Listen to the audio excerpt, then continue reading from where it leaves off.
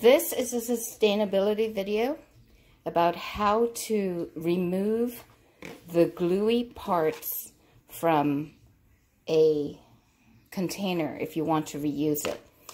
These are all plastic food containers, and we're getting ready for an activity, an event, and we need to clean all of this gluey mess off of the containers. This is the first part.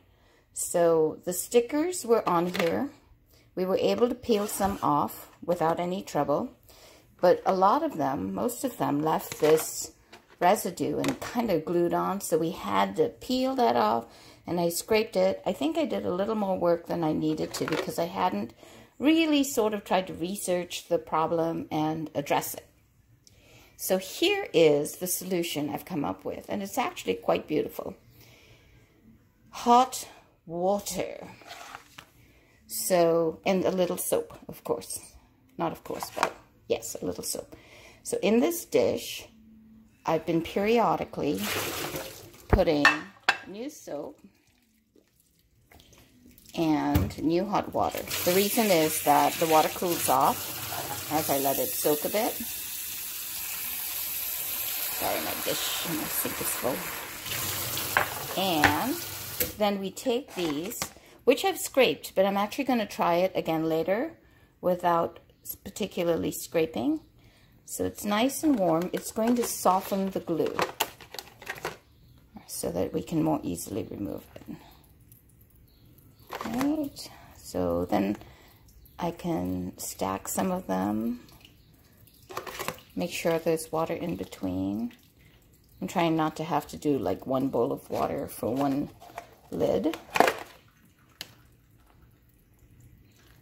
And then I'm just going to let that sit. I suppose 5 minutes might be enough. Usually I just go do something and come back when I'm ready. But let's put the timer on for 5 minutes so that we can get this video done. Right. So here we are, 5, 6, 7 minutes later. Water's still warm. And now we can very easily scrape off with our fingernails. They also suggested you might use a credit card. Maybe I'll try a credit card for the next one, and I should have brought home my tripod. But this is looking pretty good, guys, right? I think I found a new sustainability industry.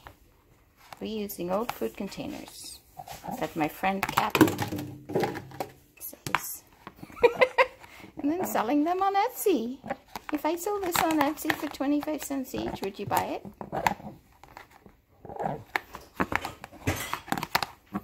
Okay, so there we go.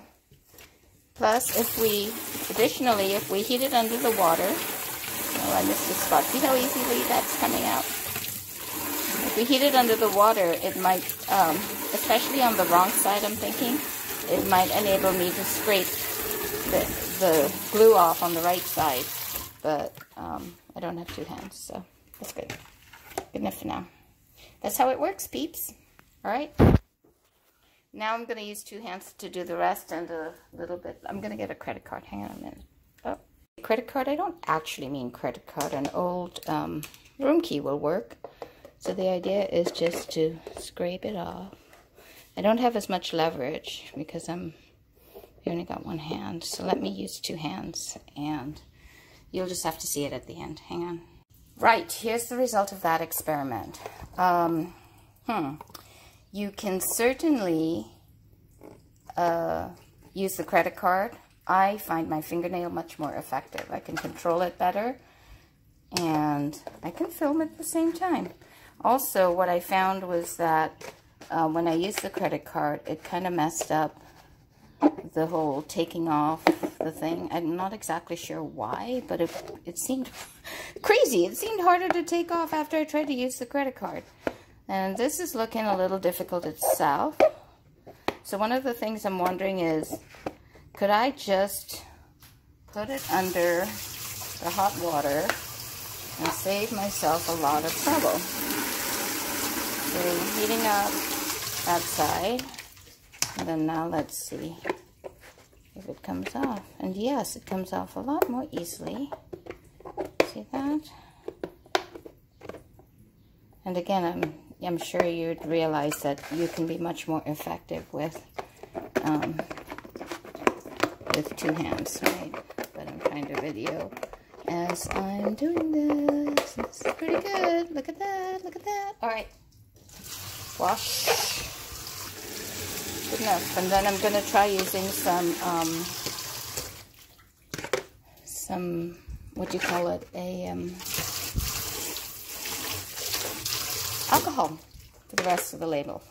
All right, so I'm just going to finish these last two, and then I have more somewhere else. I'm going to bring those back in. Rightio.